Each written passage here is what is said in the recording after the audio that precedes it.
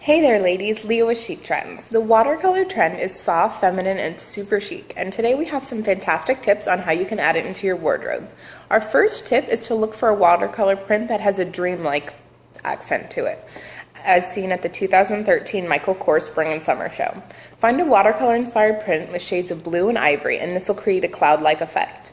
Our next tip is to go for an edgier look that combines water prints with leggings. Look for a water print inspired blouse with dark tones and add in leggings to balance out the ultra femininity of this look. And finally, we suggest looking for a watercolor inspired maxi dress that has bright hues. For example, at the Mara Hoffman show, we saw colored dresses and lively prints that mixed fuchsia with electric blue and mint. Talk about a great color combo for spring.